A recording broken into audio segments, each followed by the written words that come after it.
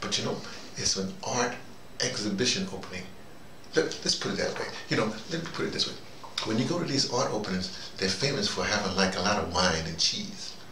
Well, we was on the Fort Hill campus. There was no wine, there was no cheese. Well, there was some cheese in them little finger sandwiches that they do and whatever. I'm not complaining, you know, blah, blah, blah, but whew, I pine for the days when I used to be able to go to these art openings because I was ArtsDirector emeritus, you know, ArtsDirector at WBAI Radio, and go to a lot of art openings because that was like my job, you know, to drink wine. I mean, to go to art openings. I misspoke there. Anyway, let me get to the point here.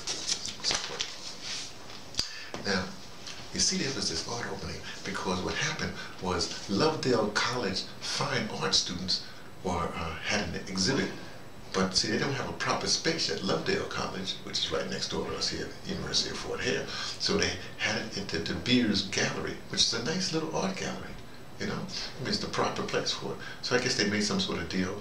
You know, plus we know, maybe you know, am I correct with this? But didn't University of Fort Hill grow out of Lovedale College? In other words, first it was Lovedale College, and then University of Fort Hill. What was that about? Is that the same thing? I mean, because I seem to remember somebody saying that, oh no, Lovedale is first, and then University of Fort Hill, even though University of Fort Hill is 100 years old, somehow there was some other thing happening. I don't know. You know? Yeah, Lovedale was first. Thank you. Okay, good. So anyway, so we're right with that. So anyway, but the reason why I bring that up is because some kid, well, I don't say kid, but some student, you know, here at University of Fort Hill, they said, well, I have Lovedale here. And I said to him, I said, because Lovedale spawned you. What are you trying to disrespect Lovedale College for? But for Lovedale College, there would be no University of Fort Hill for you. Oh, he ran away. He disappeared. I couldn't talk to him any longer. He just ran away. But you know, see, some other things were happening too, because the keynotes being led to this the playwright I know, but he was like a speaker there, one of the first speakers, and he was saying how, you know, he sits in these, sometimes he sits in these committees, whatever it is, and they talk about education, and they always say math and science, and then they say the minor subject of arts, you know, or of culture, whatever they're saying. And he was upset when he relayed the story. He was very upset. So the guy said, why are you upset? He said, because you keep on, you know, making like art is not important, or the arts are not important, when it's the most important thing. Yeah, because basically, look, let's be real, as they say.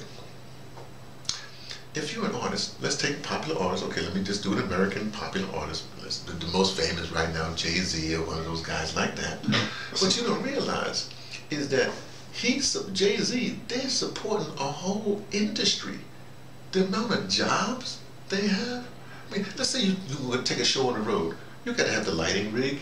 You know, you got to have lighting. You got to have all these technicians. You have all these people moving stuff, truckers and all of it. I mean, it's like it's a whole city that has to move with these folks here.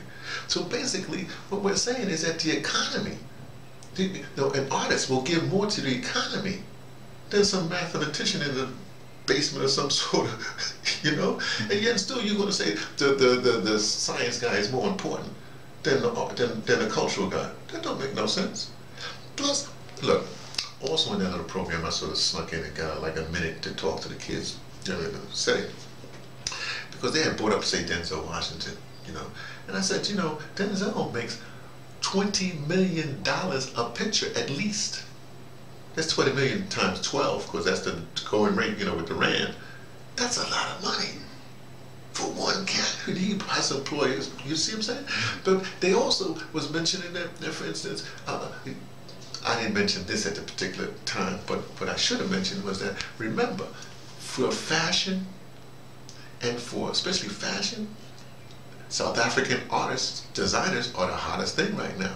If you go for music, dance music, and you go to England or, you know, one of those European countries, they're on the floor dancing to some, you know, some house beats from South Africa. It's the biggest thing. So how are you going to disrespect the arts like that? Then I figured out, I know why. Because these people that sit on these things that make these decisions, they think like this. I'm writing this little document here, but let me just, a portion of the document says, in this modern world, we see levels of management / administration take on guises of grandeur. thinking their task is to control, to lord over the very charges they are tasked to support. So you see, management think that they're, I don't know what they think they are. They're supposed to be supporting the students. They're supposed to be supporting the staff. They're not they're not giving orders. And that's the problem. You got people in management that don't understand their tasks, don't understand their jobs.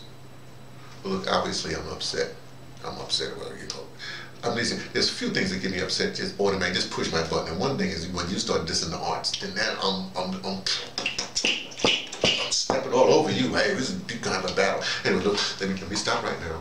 This has been one of those dispatches from the ArtsDirector emeritus. That would be me, T, for the Pattersons, taking the train to Tibet, letting you know what I only suspect. Disrespecting the arts like that. What's the matter with these people?